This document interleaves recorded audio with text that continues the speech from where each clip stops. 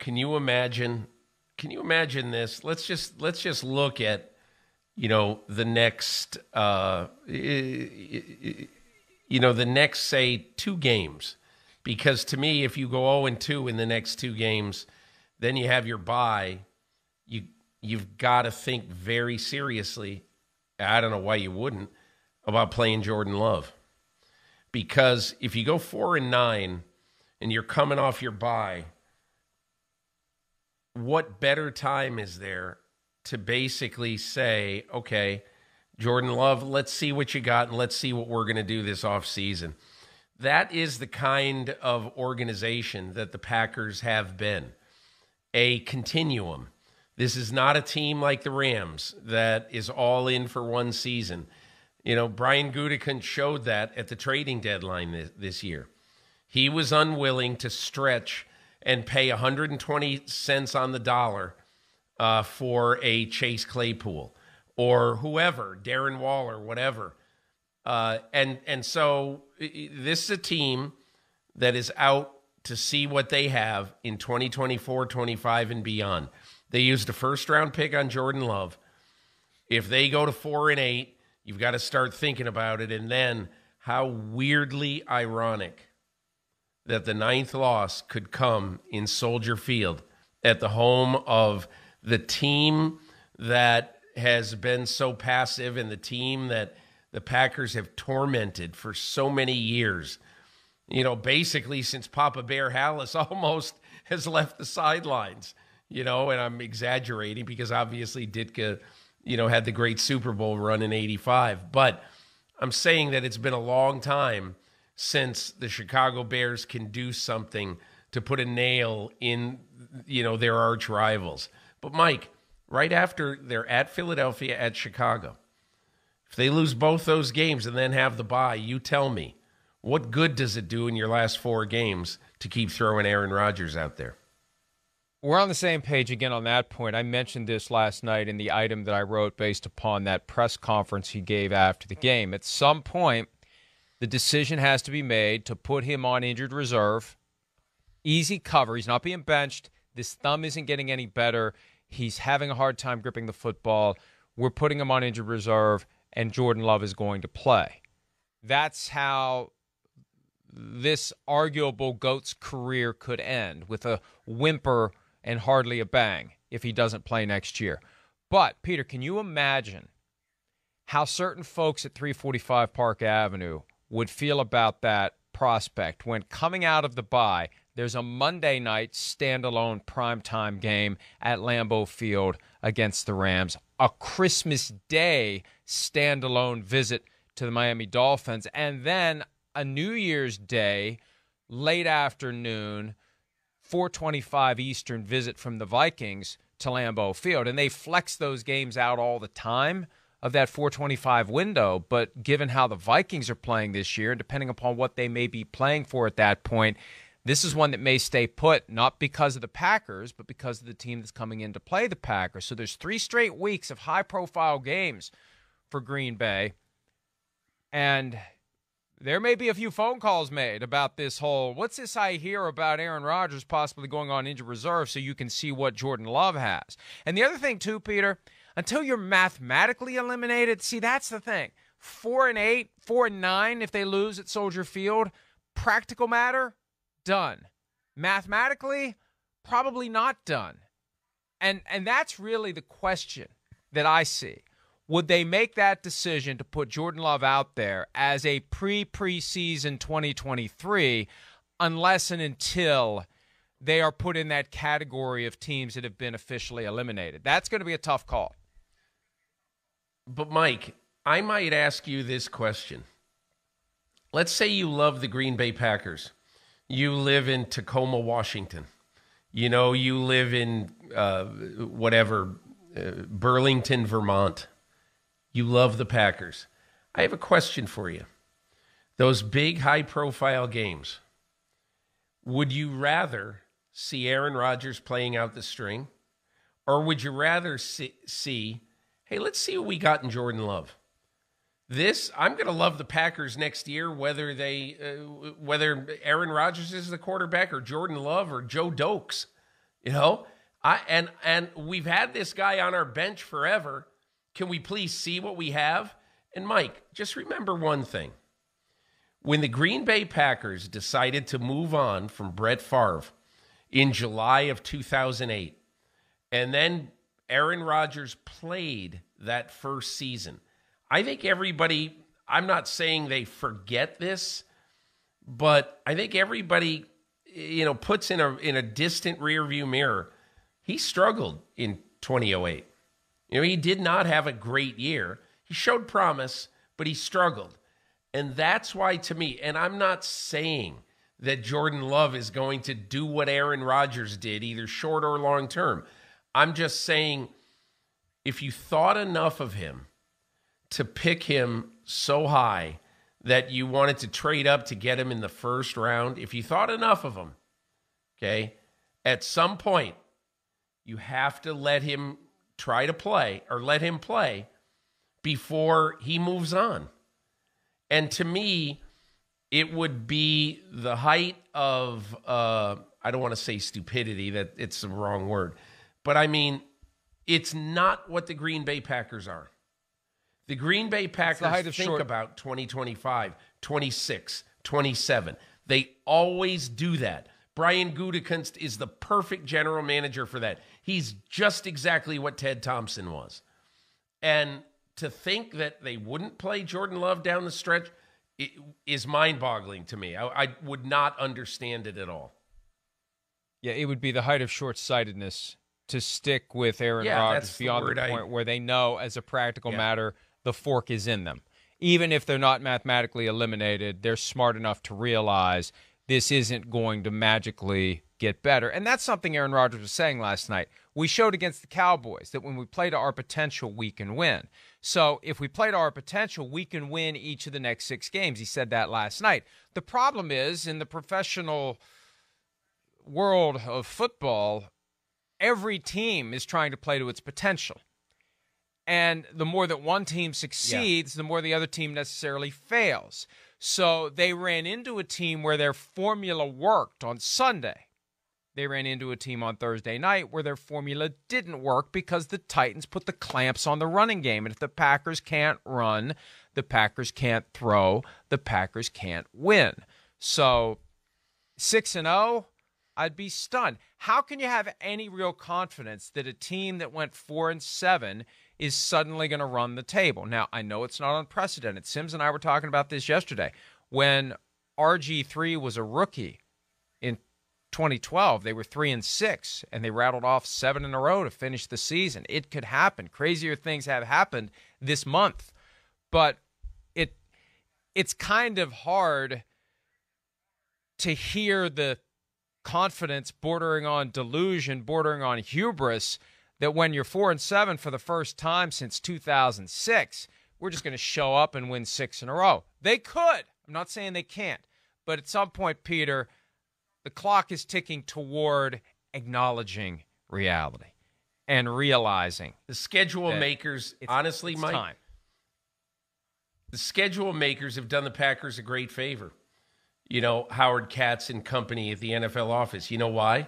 Because the first game is against Philadelphia, in Philadelphia.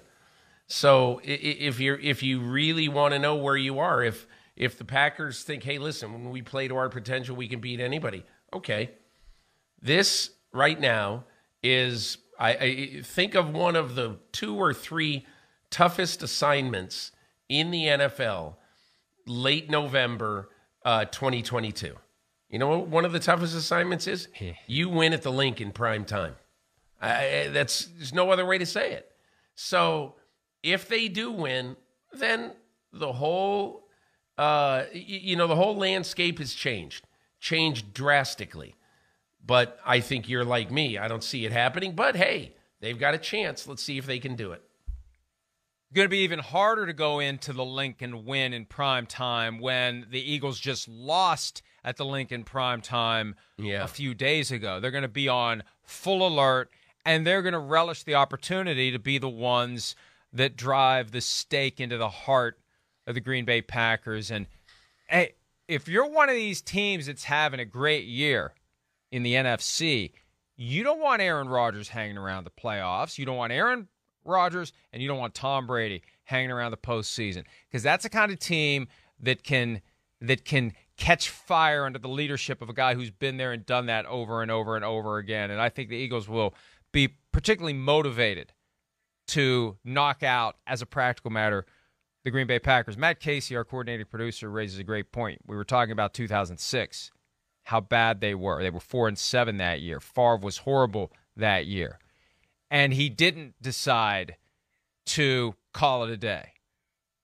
He came back for one more year in Green Bay, and he was pretty damn good in 2007. And I wonder if that historical reality will be a factor for Aaron Rodgers. Hey, I saw Brett do it. Brett had a crappy year in 2006. He came back in 2007, and they were great. They got to the brink of the Super Bowl, and Rodgers had a front row seat for it. That may be a factor. You know, it may have been he entered this season, and he said that made-for-TV golf thing that he did with Aaron Rodgers and Patrick Mahomes and Josh Allen. He was asked at some point that week, do you think about retirement? He said all the time. And he claimed in 2021 he was 50-50 on retiring the weekend before training camp opened. You got me wondering now, does this season go so badly for Aaron Rodgers that he decides, I'm going to come back for one more and I'm going to do it right this time? I think with a guy like Aaron Rodgers, he has to decide on his own that he needs to be all in, all off-season long, there for the off-season program. You can't tell him, I told you so. He's got to tell himself, yeah, maybe I should do this differently if I'm back for one more year. Maybe I should gather my guys somewhere where we just work out on our own. So, Christian Watson, 5 touchdowns this week. Where's he been all year? Well, maybe he was a little freaked out by Aaron Rodgers, didn't feel comfortable with this mythical being that he literally grew up from the time he was 5 years old, watching. And he's nervous around him. Yeah. Doesn't want to screw up. Took a while to get to the point where he's comfortable, and now looks pretty comfortable to me. Wouldn't that have been nice if he'd have been that comfortable week 1 when he was wide-ass open, running down the right sideline after the Vikings went up 7-0, and he drops the ball? If he catches that pass, maybe the whole season's different for the Packers. Who knows? So I think if he's going to come back, Peter, to make your point earlier, which I think is very accurate, the Packers may expect more. I think the key is he's got to expect more from himself if he wants next year to be different than this year. Yeah, and I think it's a great point, Mike. Whether it's coming to Green Bay for 5 weeks, that you weren't in Green Bay last year for those 5 weeks, or whether you bring everybody to, Rancho Mirage, California or something, you bring everybody to California for 8 or 9 days, and you work out there. I just think there's got to be a different level of commitment.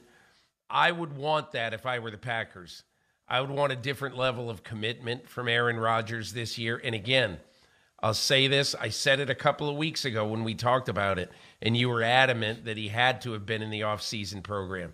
It's his right as a player. Any player can say, I'm not going to do that. I'm not coming to a non-mandatory practice in the offseason, period. And if he says that, then the Packers may have a decision to make. But I think it shouldn't come to that.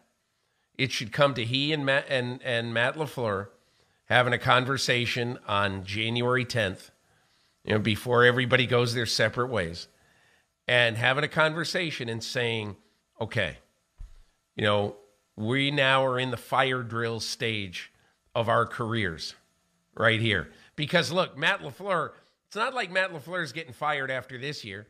It's almost certainly not like he's getting fired after next year. But, you can't have 4-13 seasons in a row in the NFL. You just can't do it. So all I'm saying is that I think after this season, there needs to be a very frank conversation between the leader of the Green Bay Packers off the field and the leader of the Green Bay Packers on the field. And, Peter, I'm a firm believer that in early 2008, Mike McCarthy and Ted Thompson wanted a decision from Brett Favre, a commitment from Brett Favre at a time when they knew if they told him, we want yes or no right now, they knew what the answer was going to be. They knew it was going to be no. And I'm with you on this. They need to say to Aaron Rodgers, ASAP, after this season ends, if you're going to come back for this year, we need to know it now. And we need to know that you're truly all in. And you need to make that commitment to us and yourself now. Otherwise, this train has to keep it rolling down the tracks. And he may not like that, but, you know, it's one thing to tiptoe around the delicate genius when the delicate genius is doing delicate genius things. When all of a sudden he's not getting it done, they're not going to hesitate to tell it like it is, like they told it like it was the night they traded up in round one without even letting him know ahead of time to take Jordan Love, his eventual replacement and eventual maybe coming. Let's hear a little bit from Matt LaFleur just to get a vibe as to where he is, because this is a guy who lost 10 regular season games in 3 seasons combined. He's looking at losing that many this year alone. Here he is on the latest loss and where the team stands in the race for the playoffs. Obviously extremely disappointed right now to put on a performance like that. I don't even know what to say. It was nothing like a few days ago, and that's why you're only as good as your last game. We're not in a very good position right now, that's for sure. Like I told the guys, like there's no margin for error, period.